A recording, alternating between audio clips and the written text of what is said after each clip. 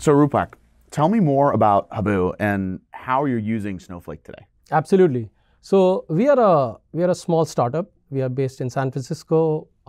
We also have offices in other parts of the country. We started working with Snowflake a couple of years ago, actually.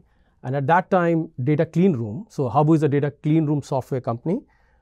We allow data collaboration in a privacy safe manner. It makes it very scalable. So we started working with Snowflake a couple of years ago. We actually are the first clean room provider on Snowflake. So we built the first, and this was the pre-app world in Snowflake. And then we were very excited to be part of the Snowflake app ecosystem. We came up with the V1 app, and now we are also in the marketplace for V2. So for our viewers, tell me what exactly is a data clean room? Data clean room, it's a loaded word, I would say, because if you search for it, there are a lot of different explanations of it. But if you think from Habu's perspective, data clean room is a place where multiple partners can collaborate on their data without giving direct access to each other. A simple example is, let's say you have CRM data and I have transaction data. Gone are the days when I used to transfer my data to you or expect you to give me your data. So data clean room provides an environment where me and you can collaborate, can share the data in a privacy safe manner with the governance built in, but the results can be shared so that we can get the value of the combined analysis. So that's a pretty important aspect, to be able to not give the data away, but be able to have access and use that data in a privacy concerned manner. How does Snowflake fit into that picture for you guys? So Snowflake, I would say, is the best partner because Snowflake does this a lot, right? Data collaboration, data sharing is in the wheelhouse of Snowflake. One of the things that's made Snowflake really great is I never had to copy my data over and send it to someone else. I could easily share it, I could unshare it, I could put all the governance. So Snowflake actually has built something which is similar. What we have done is we have taken what Snowflake has given and we have scaled it up. Now you can, at Habu, we have hundreds of collaborations going on with a click of a button, and we have done all that with the help of Snowflake. Fantastic. So Snowflake recently came out with public preview for native applications. Tell me, how is Habu using native applications today? Yeah, absolutely. So native app has been actually a game changer. So prior to native app, actually we worked with Snowflake for more than 2 years now. And prior to native app, we actually had a CLI. It's a command line interface that we had to give our clients, and they had to install it in their Snowflake environment. And with the native app now, it's a click of a button. They click a button and it's all installed. All the stored procedures are there. It's all there. So native app has been very easy to install. That has been very useful. And then I'm actually very excited about the recent announcements about the container services. Yes. Yeah, that's something that, because we would love, for example, not just have the native app install the thing, but actually have using the container services, and also bring the app to where the Snowflake is. Perfect. I love that.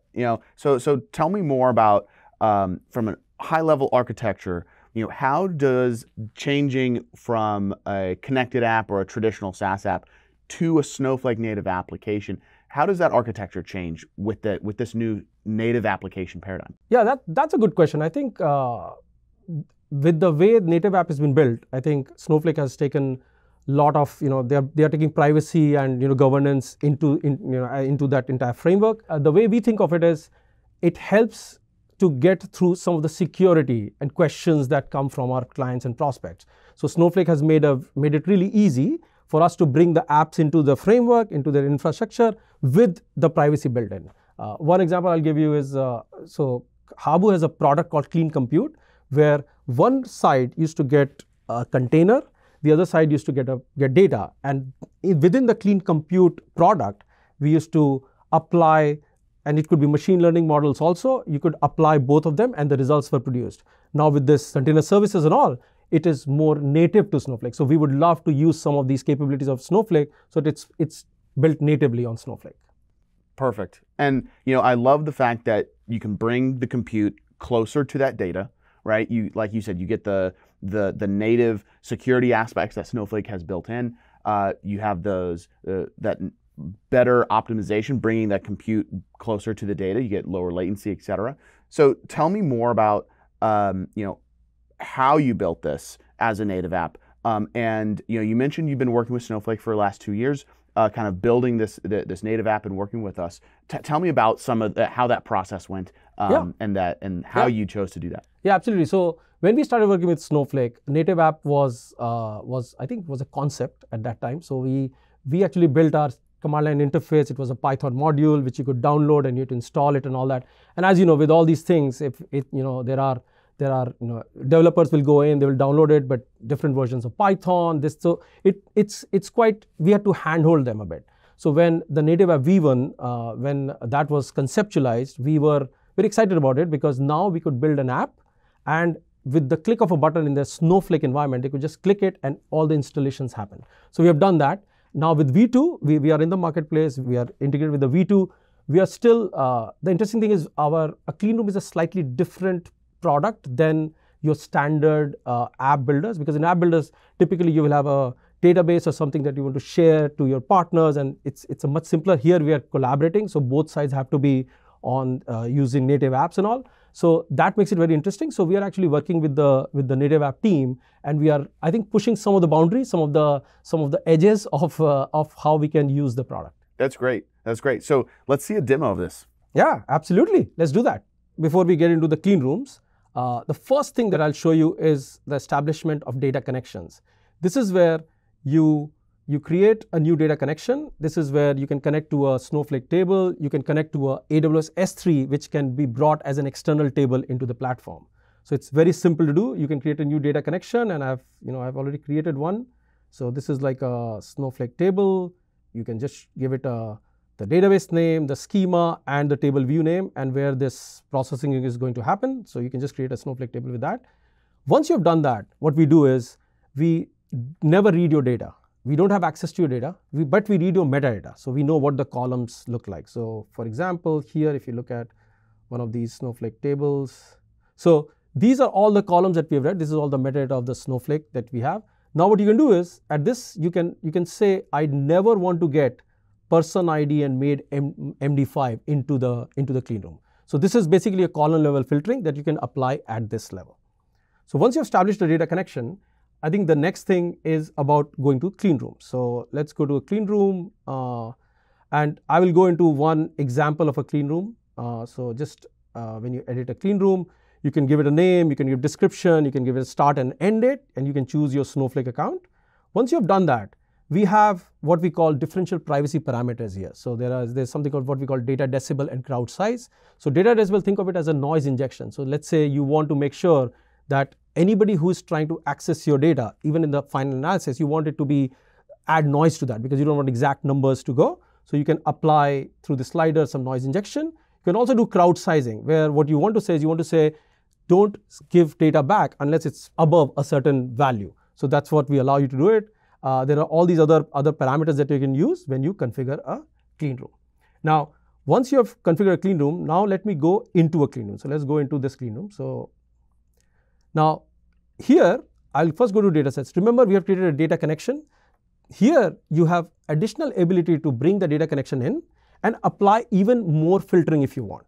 So one example is, let's say you brought this table, and let's say now also you can do column level filtering, but you can also do row level filtering. You can basically say where campaign ID in, and you can give it a filter value. So this allows you complete control of what data actually gets into a clean room. Now I'll get out of the, let's go to questions. So this is where I think, actually before we go to questions, there's one very interesting thing that we have done is, how do you bring your partners in? Because clean room is all about collaboration. So what we have done is, we have a very simple workflow where you can just type your partner name, the email, and this sends them an email, and the entire workflow from their side comes in, and you are able to collaborate very easily with the clean room. Now comes the meat of, now you have done all the setup. Now comes the meat of the demo, where now I want to do an analysis, right? I want to figure out, now I have data sets from both me and my partners. How do I do the analysis? So that's where we have this concept of questions, and these questions can be of multiple types. You can have list questions where the output is actually user list, and that also with help of your partners, you can make sure that these are the lists that you want to expose or come out as a result of the clean room, or there are analytical questions. So I'll go to one of these analytical questions. So let's say, let's go to this one.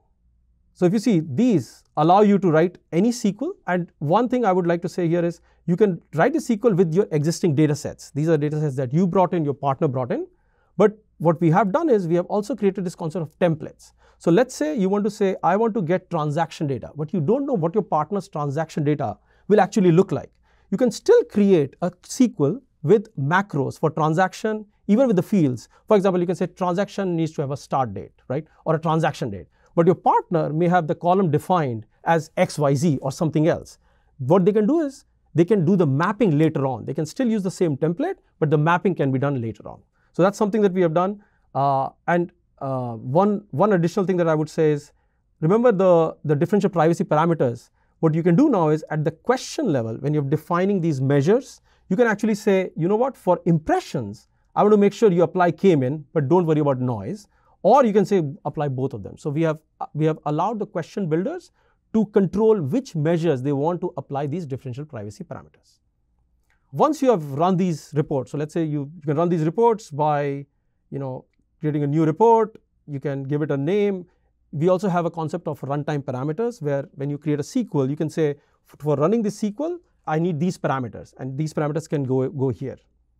One quick aside I would say is what we have also done, and this is very cool, this happened recently actually, where we support full Python. This is Snowpark in the platform. So you can write your code, we do all the checks and all that, and this is where I think some of the work that Snowflake is doing, it's pretty impressive.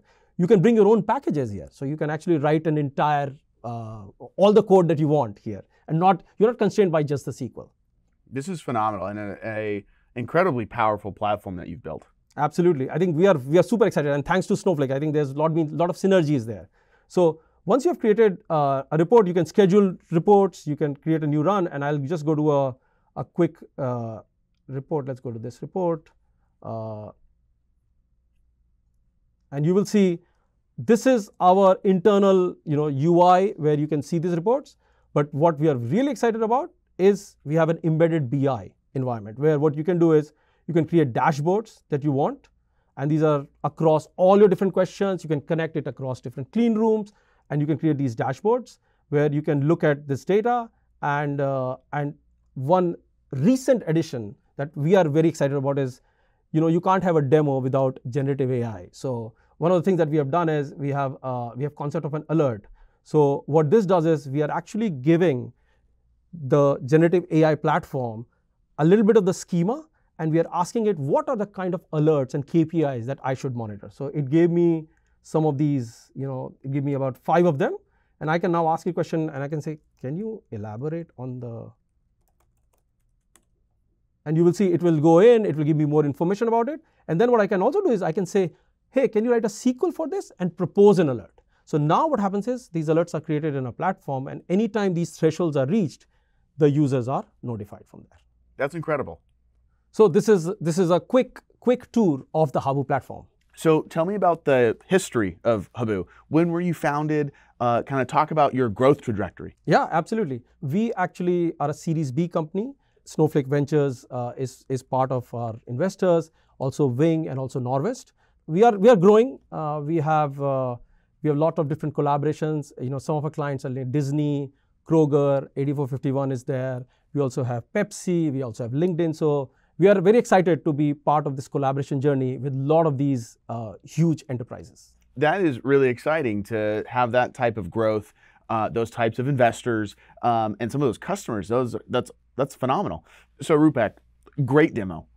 Tell me more about how Snowflake fits into some of those different rules that you've built. You showed how Snowpark is directly integrated with your product and obviously with Snowflake. Tell me more about some of those integrations and why you chose Snowflake to build this platform. Absolutely. I think so. Snowflake has some of the, I would say, the primitives that Snowflake has were just the right primitives for us. So I'll give you examples where Snowflake has streams and tasks, right? Where you can have a process, and then you can put it in the stream, the task will pick it up. So what we have done is we have used those primitives as part of our clean room. So that's one great example. Some of the innovations that Snowflake is doing right now with aggregation constraints, projection constraints, and all that, That is all, we are bringing it all into our platform. So I think it seems like a match made in heaven to some extent, because it's like you guys have the right primitives and we are looking at what clients are looking for,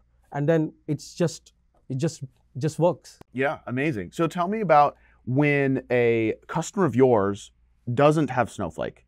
How does that work? It depends. Most of our customers who don't have Snowflake, we help them, because what we do is, so for example, if you have Snowflake and let's say I am a partner, I don't have Snowflake, we will help these partners come on Snowflake through external tables. We'll allow the collaboration through external tables. So that's what we'll help the partners. Sometimes these partners will work with that. Sometimes they will own the Snowflake environment. Sometimes they will have us own it for a little while. But this is how we help the partners come on the Snowflake ecosystem. Makes total sense. So what should your customers get most excited about over the next 6 to 12 months for your product? That's a good question. We are working on a whole bunch of different initiatives, and obviously generative AI has taken the industry, or I would say the entire world, by storm. So we are working on a lot of things to make our end users' life easier. So for example, I showed you the Snowpark demo, I showed you the SQL. How can you make it easy for them? Let's say if you don't know SQL, can you say, hey, I'm looking for this. Can you change my SQL based on that? Can you change my code based on that? So we are using the generative AI's power. I also showed you alerts, which is where a lot of these things we are bringing to the platform. Our ultimate aim is to make collaboration super, super simple. We want to make it with a click of a button. We don't want people to be writing code and thinking a lot about it. We want it to be super simple. That's what our goal is. I love that vision. And I love the fact that you talk about generative AI. It really seems like the Snowflake NVIDIA partnership, bringing GPUs directly into your workloads at Snowflake, is going to be a big game changer for you. Absolutely. I think that's something that I was at the summit and we were all very excited about that partnership, and we would love to do more. Generative AI is something where everyone wants more, and we would love to do more of that. So where should people go to learn more about you and about Habu? Yeah, so you can go to our website, habu.com, and we are also in the Snowflake marketplace. So if you want to know, or if you want to try out, or if you want to check us out, please go there. One-click install. That's right. Fantastic. So Roopak, I want to thank you so much for joining me in the studio today. It's been great learning all about the Habu platform and the data clean room product that you've built. Thank you. Thanks for inviting me. This has been an absolute pleasure. And everybody, if you want to learn more about how to build your next application on Snowflake, be sure and check out developers.snowflake.com. And if you want to see other technical interviews like this with technical leaders in the space, be sure and subscribe to our YouTube channel. My name is Daniel Myers, and this has been another episode of Powered by Snowflake. Thanks.